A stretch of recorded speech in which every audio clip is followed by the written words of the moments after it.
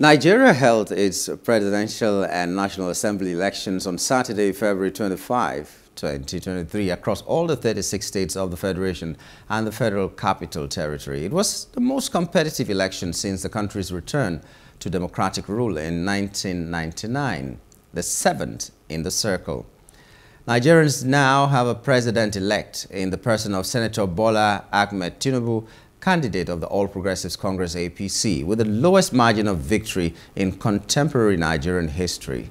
However, the general impression among Nigerians, with the sole exception of the supporters of the ruling party now declared elected, is that Nigeria's Electoral Commission simply keyed into the president-elect's emilokan message, which is, "It is my turn."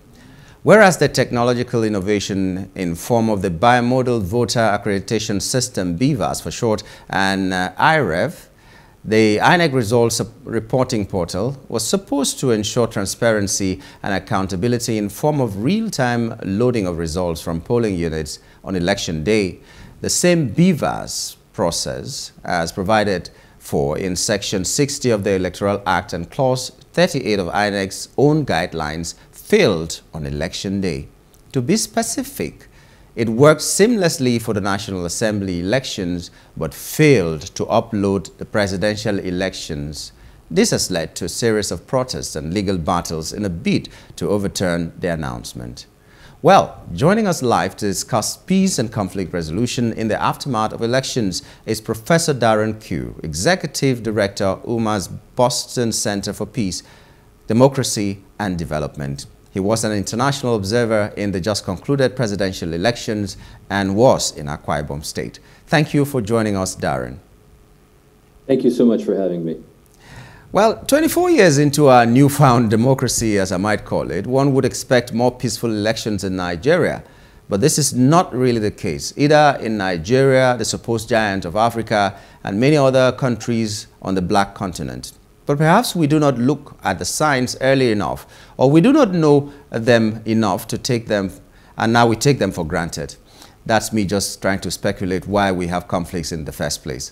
What, in your experience, should countries be looking out for before, during, and after elections to prevent conflicts from happening in the first place? Well, conflict prevention regarding elections has a lot to do with perception. Perception is reality in politics and in conflict as well. And as you mentioned, rightly so, this election in particular raised a tremendous amount of expectation because of the electronic voting machinery that INEC was using.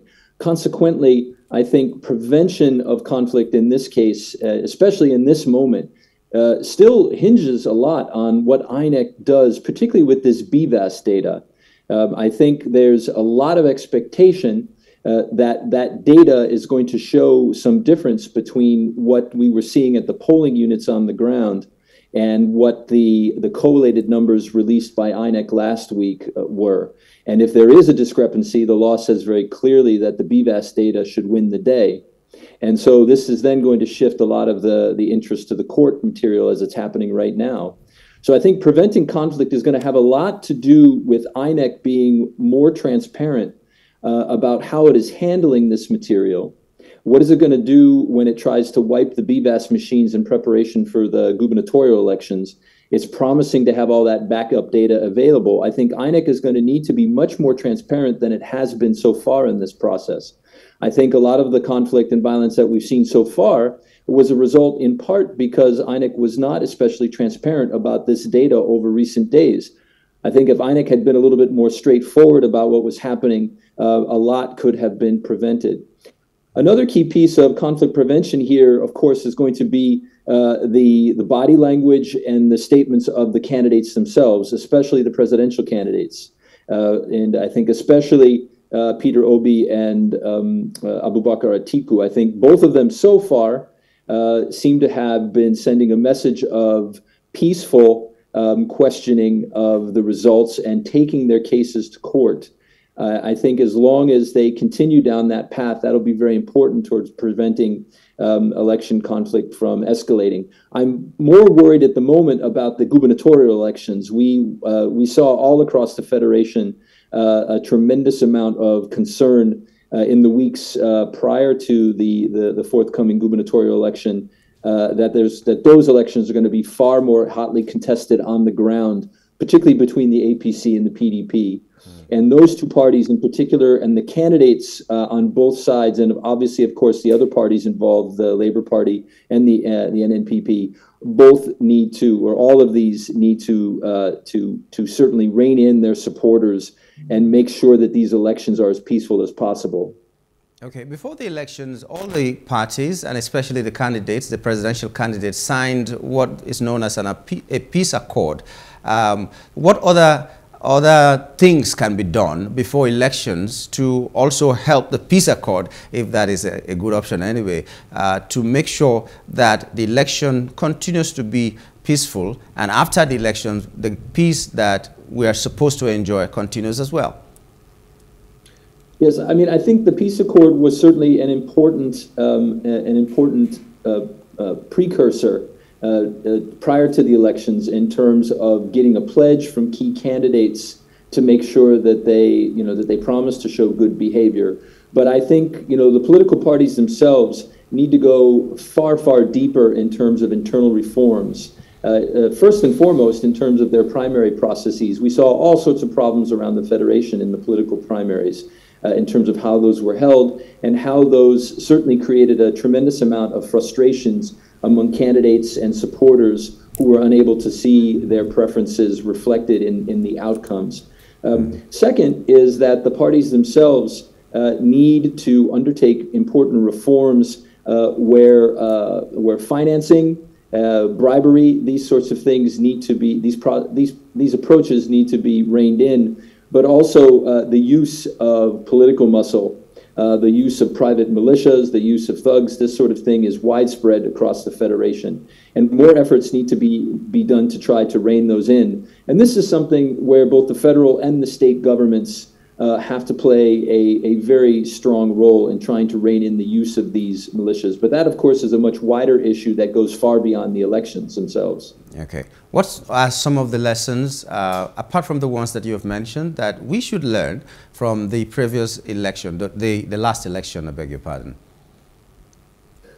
Well, I think to begin again on the electronic voting machinery, I think that there's a lot that needs to be done in terms of trying to improve those. I think we certainly saw, for instance, that the voter accreditation process was improved dramatically by the use of the BVAS machines and the biometric cards. Both of these helped quite a bit on the ground. But then at the end of the day, when it came to uploading those results, clearly, the BVAS machine had trouble, particularly with the presidential results. I think that there's a lot that can be done to try to improve that. And again, I think INEC understandably tries to hold its cards close to its chest because the political parties are doing all that they can to try to influence the way the elections turn out. But I think INEC could still be more transparent. It could have been more transparent about who was the vendor that they used to get the BVAS machines, how was the vendor chosen, and then they could have also tested those machines much more thoroughly. INEC was saying that the by-elections in Osun and Ekiti were essentially test runs. And then it did some pilot test runs in the 36 states in key locales, but it did not do a comprehensive test run across the 176,000 polling units prior to Election Day. And consequently, we saw massive problems with the technology across the Federation. And I think INEC could do much more in terms of testing that.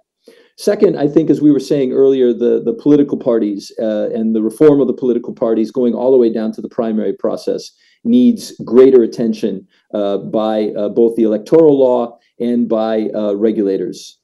Okay.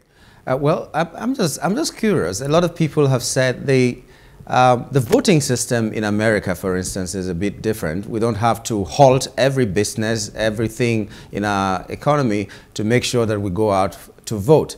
Do you see, from your experience, you said you've been coming to Nigeria from the early 90s. In your experience, do you think there are things that or we can ever get to that stage where we vote without even thinking about the fact that we are voting and halting everything else, and where we can also have diaspora voting, we can also have the votings that come through the post, and so many other things that you do. What are the steps that we need to put in place before we can reach there, if you believe that we can ever reach that point?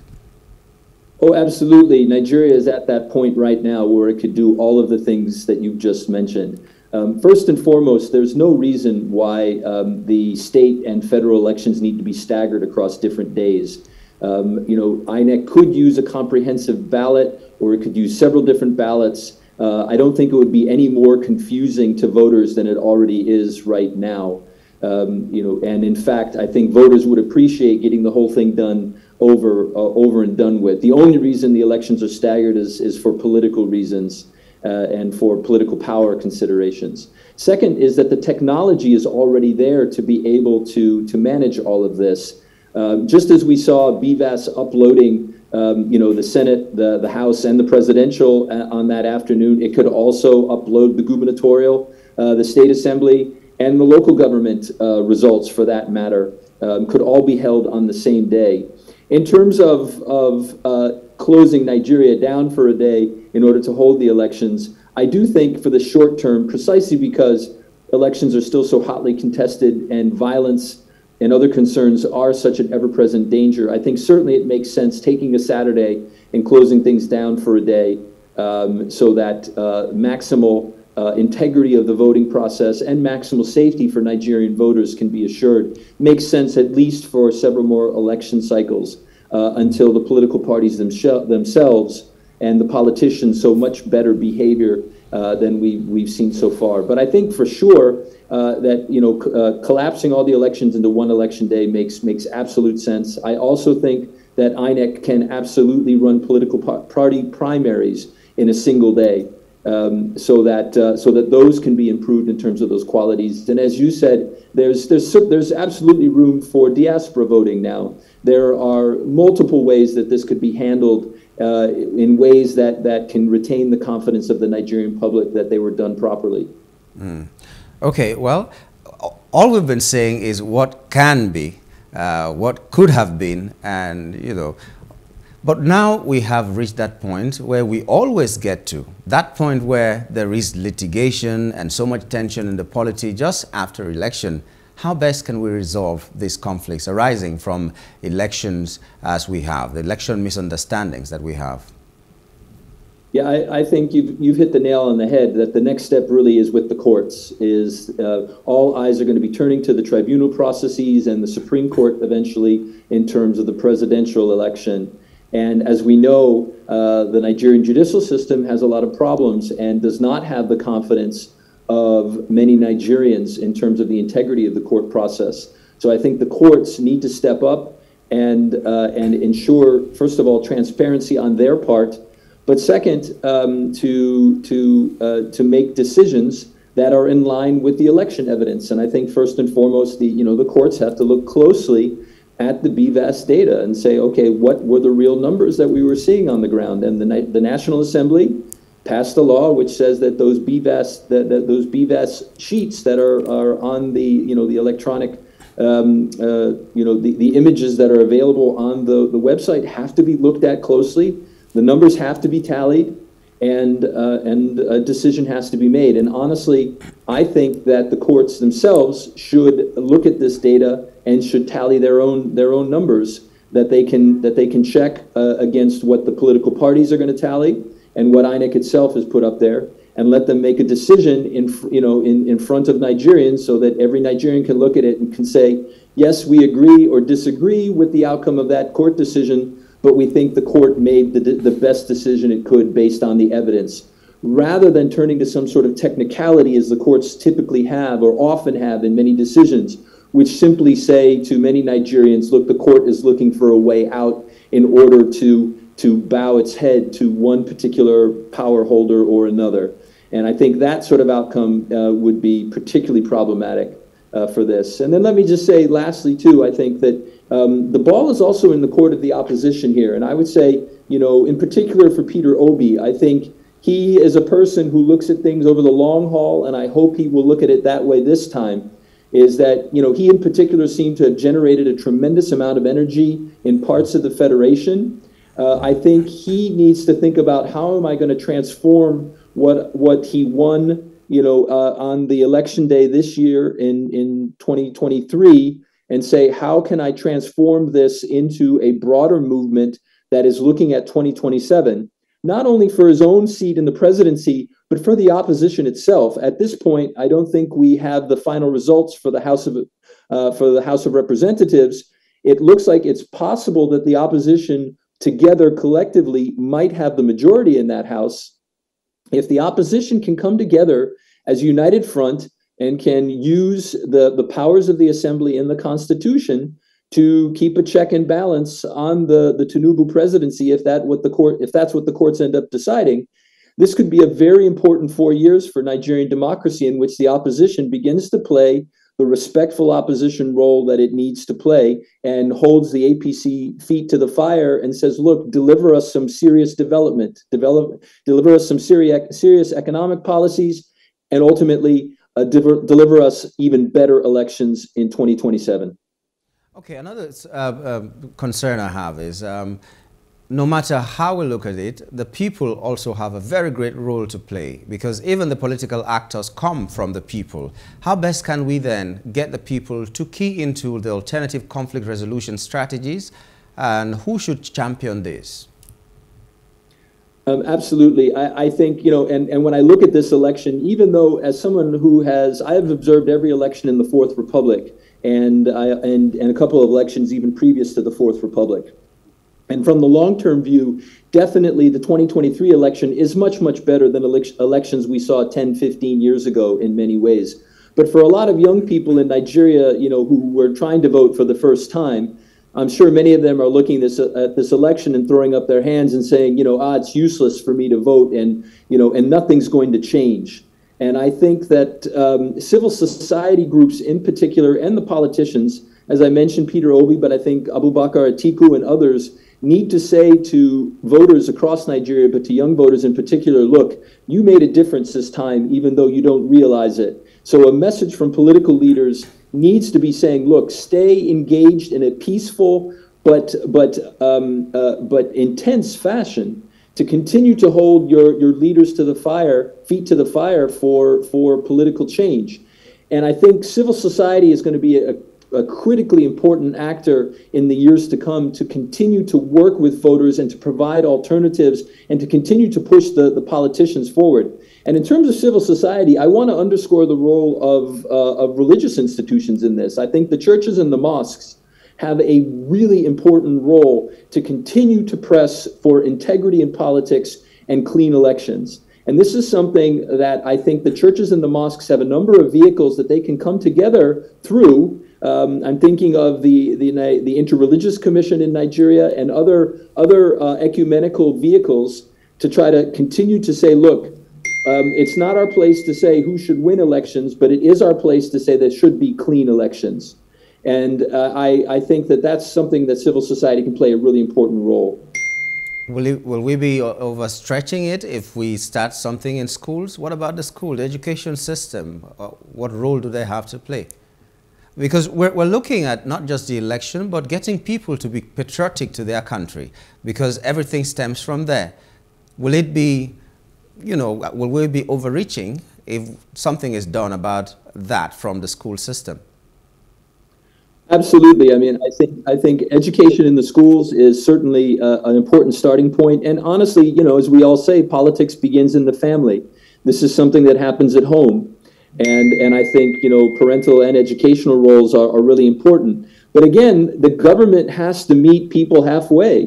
Government has to provide the socioeconomic goods that people need in order for people to say, okay, look, it's worth my time to listen to all these good values that I'm getting in school. And so we need to see a serious anti-corruption initiative out of the government. We need to see cleaner elections going forward, and we need to see public policies that actually deliver jobs, health, and good education to Nigerians. The more that governments are able to provide that, then I think the average Nigerian can say, yeah, these ethics make sense. So, government's got to hold up its end of the social contract. And so far, the Nigerian government has not been holding up its end. So Nigerians, I think, very understandably and logically are saying, yeah, these are good values, but, I need to take care of myself. And we need to see a change from the top as well as from the bottom if we're going to see things move forward. I'd like to thank you very much, Professor Q, for coming on the program and, helping us to see the gray areas that we are having. And we hope that some of these things will be done and we'll have a better election. Thank you so much for coming on the show. Thank you so much for inviting me. Okay. Well, we thank you for staying with us. We take a quick break now, and when we return, we'll be discussing the appeal court refusing Peter Obi's request to scan election materials. Stay with us.